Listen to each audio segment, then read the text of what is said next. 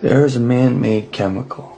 It repelled the elements, especially water. So they used it to make the first ever waterproof coating for tanks.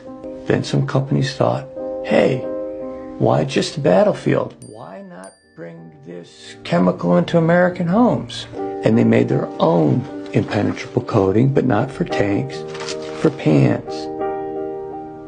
They called it Teflon. The men and workers who made Teflon were coming down with nausea, fevers. DuPont wanted to know why. So they laced cigarettes with Teflon. Almost all those men were hospitalized. They were testing them on monkeys.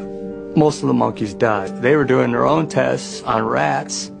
Watched their organs balloon. Now the rats are getting cancers. Tested them on pregnant rats and watched them give birth to pups with deformed eyes. So they yanked all the young women off the Teflon line and never told them why. DuPont knew everything.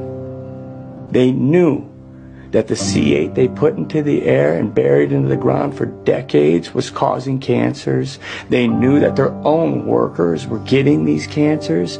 They knew that the consumers too were being exposed, and not just in Teflon, in paints, in fabrics, in